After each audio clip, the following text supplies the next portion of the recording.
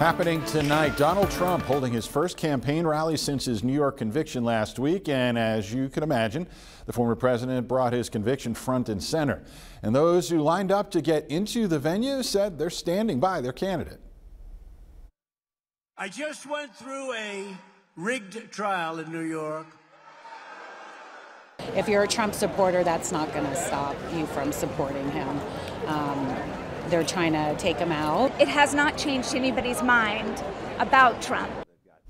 Now, the race to be Trump's running mate is also heating up. Arkansas Senator Tom Cotton appears to be on a short list of people the former president is considering. 8 people, including Cotton, have received vetting materials from the Trump campaign. Some of the most discussed within that campaign include Florida Senator Marco Rubio, North Dakota Governor Doug Burgum, South Carolina Senator Tim Scott, and Ohio Senator J.D. Vance.